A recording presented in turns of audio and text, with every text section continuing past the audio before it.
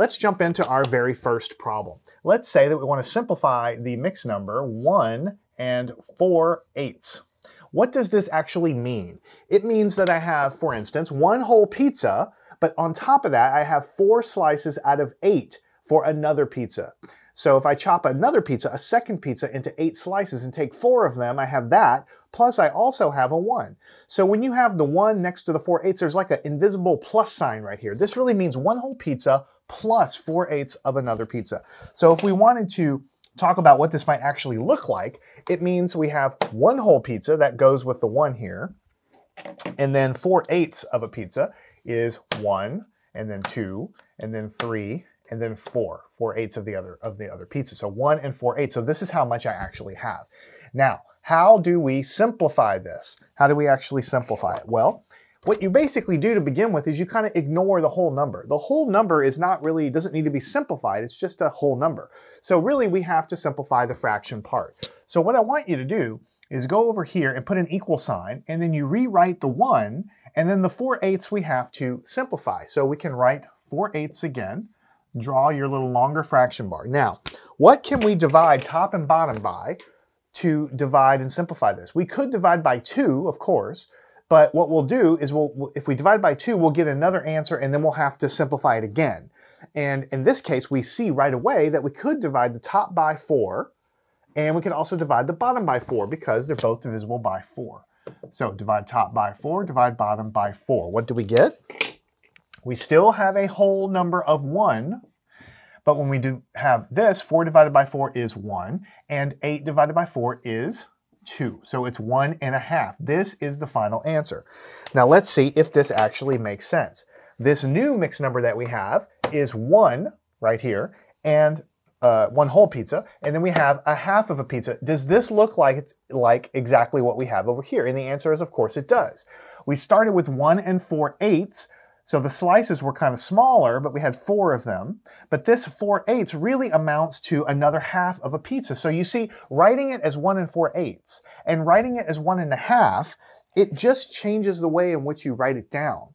You know, it's like poetry. You can write poems and there's different words you can use. You have freedom, right? But you can get the same idea across with slightly different words. Here, we can have this much pizza. It's exactly the same amount as this much pizza, but we can write it in different ways, and that's what we're doing here. So 1 and 4/8 is the same as 1.5. Now let's move along and take a look at what happens to the next problem. Let's say we have the problem 2 and 2/6, and we want to simplify this fraction. Well, first of all, let's go ahead, instead of doing the magnets first, let's go ahead and simplify this, and then we'll see if the answer makes sense. So the 2, the whole number of the 2 doesn't need to be simplified at all. So we just rewrite that. But the 2/6, we believe we're going to be able to simplify. What can we divide top and bottom by here to make it simpler? We can divide the top by 2 and the bottom by 2. So the answer that we're going to get is a whole number of 2, and then 2 divided by 2 is 1. 6 divided by 2 is 3, because 3 times 2 is 6. So we believe the answer is 2 1/3. So what we're saying is that 2 and 2/6 is exactly the same amount of stuff as 2 1/3, even though they are written down differently and they look different, but actually they're not different. They're exactly the same. That's why there's an equal sign here. So let's see if we can make sense of this. This right here is 2, right? Whole number of 2, right? And then I have 2/6. So let me go over here and grab the 6th. I have 1, 2, 3, 4. Oh, gonna need a little bit more here. We only had 2. Sorry about that. 2 and 2/6. So we had 2 slices, 2/6 here. 1/6, 2/6. The slices, they were sliced into 6 pieces. The pizza was sliced into 6 pieces, and we only have 2 of them. So we have 2 wholes plus 2/6. Now, what are we going to do? I'm going to have to steal some of these over here. All right, so what we have over here for this, let me drag this down over here, I think. Here, we're representing this as 2 wholes as well, and I have a third. So if I have a pizza and cut it into 3 pieces, this is a third of a pizza, because the second slice, if you think about it, would be like this, and then the third slice would be, so this is what a third looks like. Think about it, this is 1 out of 3 pieces, 2 out of 3 pieces, 3 out of 3 pieces. So if we cut the thing into 3 pieces and we only have 1, we have this much. What we're saying is this much pizza is exactly the same amount as this much pizza. And of course you can see that because the 1/3 is exactly the same thing as the 2/6 right here, exactly the same thing. So these are equivalent. So we're going to continue down the road here doing this for all of these problems. We won't use the magnets for every problem, but here in the beginning we will. What about 1 2/10? How do I represent that? Well, put an equal sign. The whole number just comes along for the ride, doesn't change. The 2/10, we're going to try to simplify it. How are we going to do it? Well, we'll divide top and bottom because these are both divisible by 2. And we'll get an answer of 1, and 2 divided by 2 is 1. 10 divided by 2 is 5. 1 1/5. And we're claiming that the fraction or the mixed number 1 1/5 is exactly the same thing as 1 2/10. So let's see if this actually makes sense. Let me steal from the previous board 1 over here and 2/10. This is 1/10 and 2/10. The slices are really small because the pizza's cut into 10 slices. That's 2/10.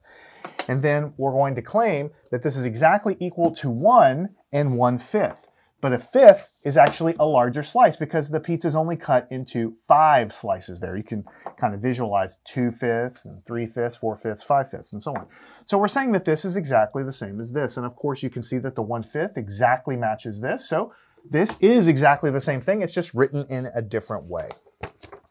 All right. Let's take a look here at number 4.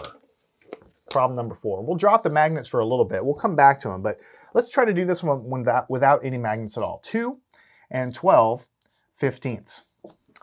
So we want to simplify this. So put a little equal sign. The whole number doesn't change. 2. The 12/15 we believe we can simplify. How? What can we divide by?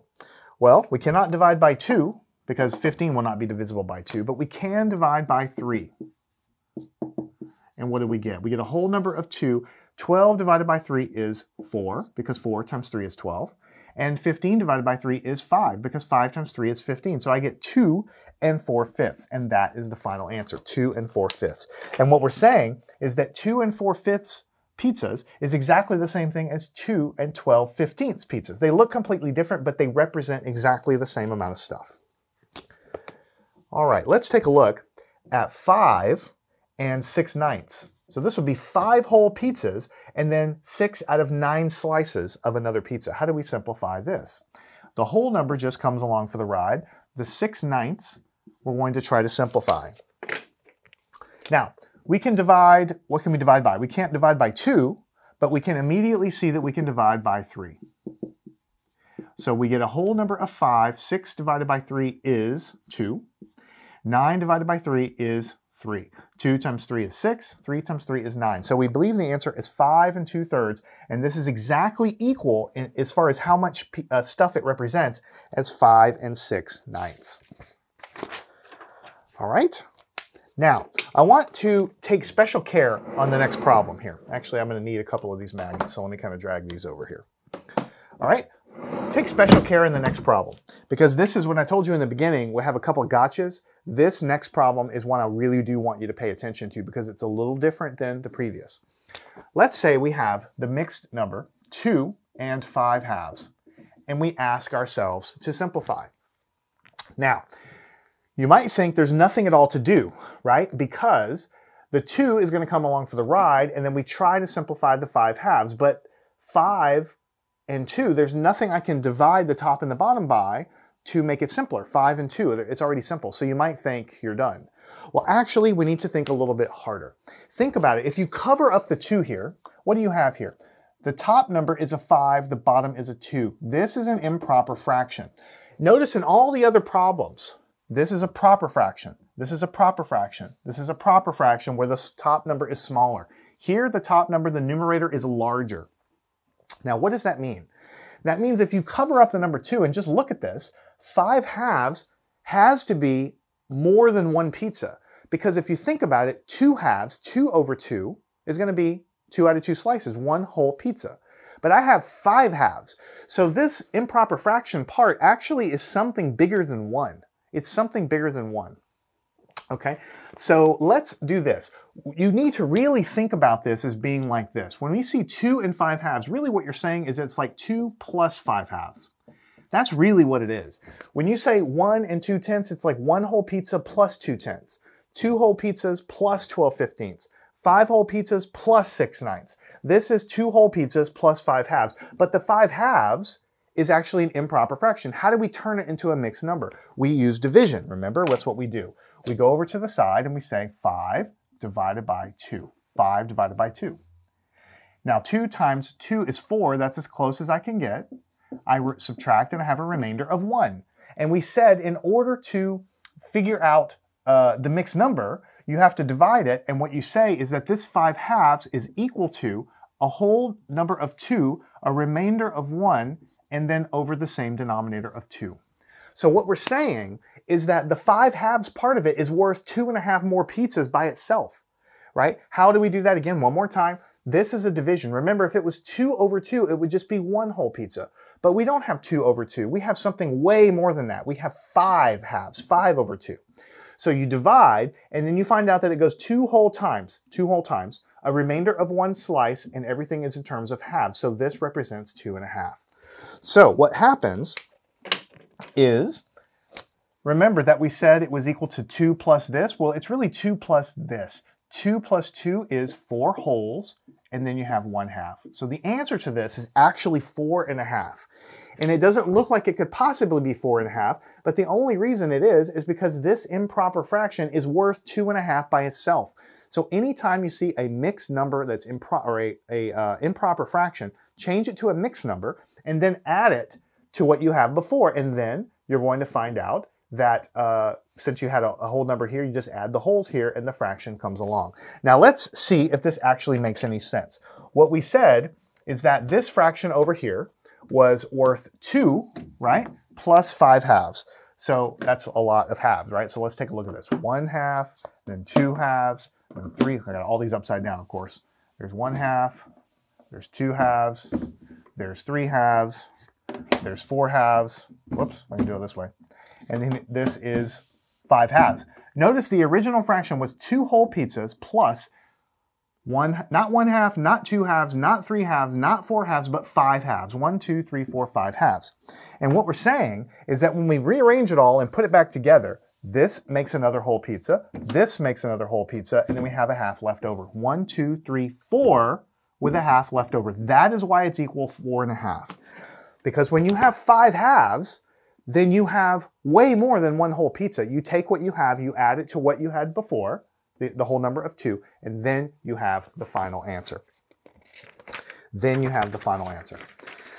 All right, I want to take these down actually and do the next problem underneath because it's going to be a similar idea and I want to make sure and have enough room to not stress out about it. So let me take these down and then I have the next problem underneath that also I really want you to pay attention to.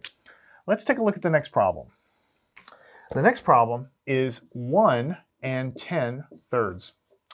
So we want to simplify this. We don't think there's a way to simplify 10/3 really because you can't divide top and bottom by something to make it simpler. But then you notice that if you cover up this 1, the 10/3 has got to be worth something more than 1. Because think about it, 3/3, 3 divided by 3 would be 1. 3/3 would be 1. I don't have 3/3, I have 10/3. I have something way more than 1. So this is an improper fraction, and if you think about it, this is like 1 whole pizza plus 10/3 additional. So what is the 10/3 equal to? Well, to figure that out, we have to go off to the side. We take the 10, we divide by the 3 to convert improper to mixed. What do? 3 times 3 is 9. That's as close as I can get. Subtract, and I get a remainder of 1. So what this means is it's 1 plus, what is this worth? It goes 3 whole times with a remainder of 1 out of 3 of a denominator into thirds. So again, you divide this, it goes 3 whole times, and you have a remainder of 1 over the same denominator, 3 1/3. So what do you get here? 3 plus 1 is 4 and 1/3. And so the answer to the problem is 4 1/3. So let's see if this makes sense. What we said was that we had initially, this guy here was 1 whole plus 10/3. 10/3. What I have here is 1 whole, that's what I started out, and I have 10/3. Okay, so let's put them down here. There's 1, there's 2/3, there's 3/3, there's 4/3, there's 5/3, there's 6/3, there's 7/3, there's 8/3, there's 9/3, there's 10/3. So I literally cut a pizza into 3 pieces, and that tells me what a third is, and I have 10 of those thirds. Now we start playing matchmaker and put them together in a puzzle. So this guy makes another hole. This guy over here makes another hole. This guy over here, of course, makes another hole like this. And then we have a third left over. So if I can just kind of put that down there, I guess. 1, 2, 3, 4 whole pizzas and a third of a pizza left over. That's why the answer is equal to 4 1/3. That's not something you're going to be able to just look at and understand. Like, you can't look at that and say, oh yeah, it's this much. You have to do the math. Take the improper fraction, like we learned before, convert it to mixed, and then just add the whole number parts, and then you get the answer there. All right, let's take a look at our final few problems. The next problem is 7 4/16. All right, no improper fraction here. This is a proper fraction, so we just say 7 4/16. What can I divide top and bottom by? Now, I could divide by 2, but I would have to do the process twice because I also see a larger number I can divide by 4 on the top and the bottom. 7 and 4 divided by 4 is 1. 16 divided by 4 is 4, because 4 times 4 is 16. So I have an answer of 7 1/4. 7 1/4. All right, we're almost done. Let's take a look at the problem 4 6/5. Now we notice right away that this fraction here, the fractional part, is improper. So we cannot divide top and bottom and simplify it that way, but we know that this is improper. So this is really like 4 plus whatever 6/5 works out to be. How do we figure out what 6/5 the improper fraction is here in terms of a mixed number? We take 6 and we divide it by 5. 5 times 1 is 5. That's as close as I can get. Multiply, subtract, get a remainder of 1. So what this means is it's 4 plus, when you change this to mixed number, it goes 1 whole time with the remainder of 1 out of a denominator of 5. It's the same process every time, and we have explored that in the past. 1 whole time, remainder of 1 out of a denominator here. Add the whole numbers, 5, 1/5 comes along for the ride, and the answer is 5 1/5. So it doesn't look like it, but you already had 4 pizzas. This gave us another whole pizza plus a little bit left over. That's the final answer. All right, here's our very last problem. Let's take a look at the fraction 2 7/4. 2 7/4. Again, we can't divide top and bottom here, but we do see it's a mixed number. So this is like 2 plus whatever 7/4 turns out to be. So let's go and figure out what 7/4 is. It's an improper fraction, 7 divided by 4. 4 times 1 is 4. 4 times 2 is 8. That's too big. Has to go 1 time. 4 times 1 is 4. Subtract. 7 minus 4 is 6, 5, 4, 3. An answer of 3. Remainder is 3. So this is 2 plus. This works out to be a whole number of 1, a remainder of 3 out of a denominator of 4. 1 3/4. And so then 2 plus 1 is 3 3/4. So again, it doesn't look like it, but this is worth 2 pizzas. This gives us another whole pizza plus some left over, so it's really 3 3/4 pizzas left over.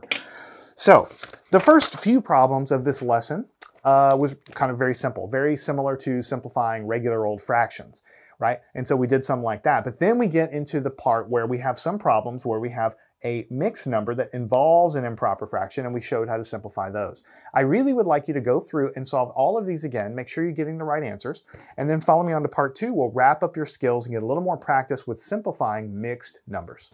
Learn anything at mathandscience.com.